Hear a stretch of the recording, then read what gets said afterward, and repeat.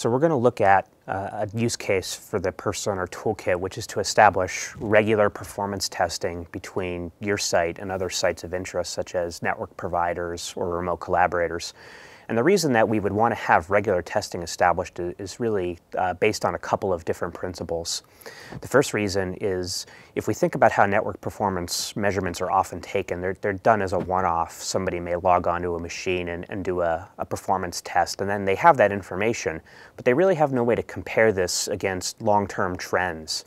So when we think about the reason that we would want to set up a regular test, we're able to store this information without human intervention, without somebody having to go in and rerun this test all the time in some centralized fashion.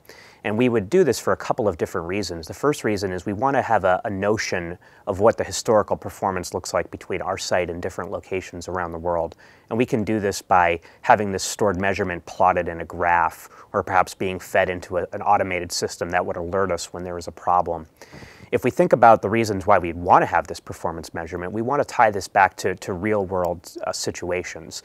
Let's say we start to develop a problem between our site and some other remote collaborator where throughput is reduced for some reason, and because of this, their users aren't able to do what they're trying to do on the network.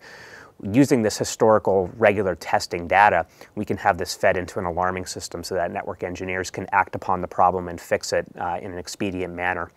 We can also plot the historical results of network upgrades by having this regular testing going in the background, and we now have a metric that we can compare against. We can see what the benefits are to network upgrades as they occur. So we're going to look at 4 different types of regular network testing, and through each of these we get a different piece of information, but we're able to set this up through the perfSONAR toolkit interface. So if we look at our standard toolkit interface here, off on the left-hand side, we'll notice that we have a field called Configure Tests, and this is stored under Toolkit Administration. If we click on this, it'll ask us to authenticate because this is a functionality that is only available to power users. I've already authenticated, so it's not going to ask me to do this. On this host, we already have a couple of these regular tests configured, and we can see them stored right here. We have options to go in and reconfigure these, maybe delete the test or disable them completely. We're going to add some new tests right now. The first test that we're going to add is called a throughput test. This is a measurement of bandwidth, which is how much of the network we can utilize at one given point in time between our host and some remote destination. So the way that we do this is we go into Add a New Throughput Test. And when we click on this, you'll notice that we get a little bit of a warning here. This is a warning that's configured to come up on all perfSONAR toolkit hosts, and it lets us know that we've configured tests already. And there may be a little bit of an interference between these different metrics. We can click Add Test anyway. And we get a small dialog box that lets us set up this throughput test between the host that we're attempting to test against on the remote side. So the first thing we're going to do is we're going to make a small description so that we can identify this over time. So I'm just going to call it the video throughput test. We can use the default options for the rest of this test configuration, but I'll explain each of them.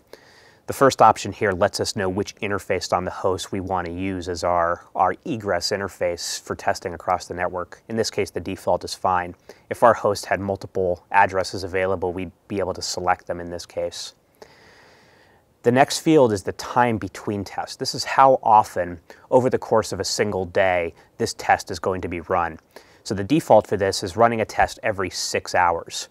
So really what this gives us is it launches a test 4 times in a 24-hour cycle on approximate 6-hour intervals. This gives us a good indication of how things are going to perform over the course of the day.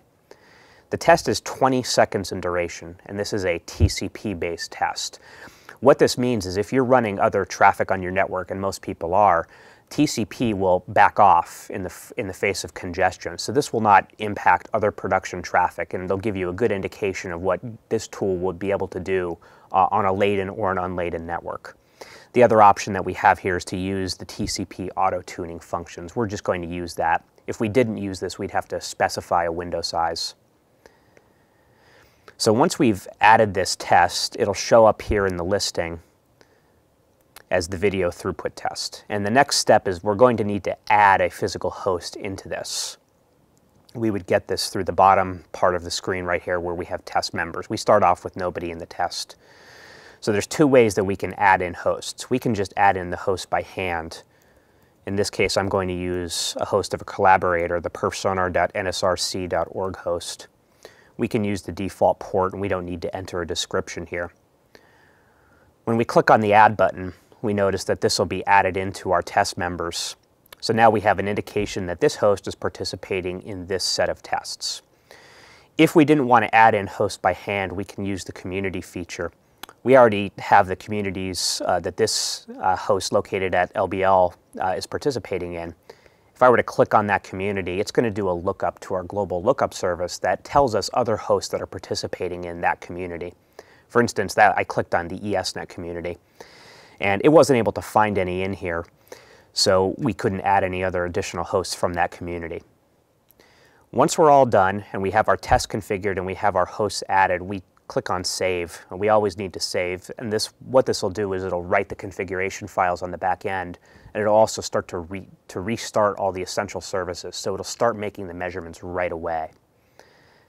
After the save is complete, we can exit this page and we can look at the results of the measurement. Now note that since we're only going to be running the test 4 times a day on 6-hour intervals, the results will not show up right away. It's probably best to look the next day to see if you have any results showing up from this test.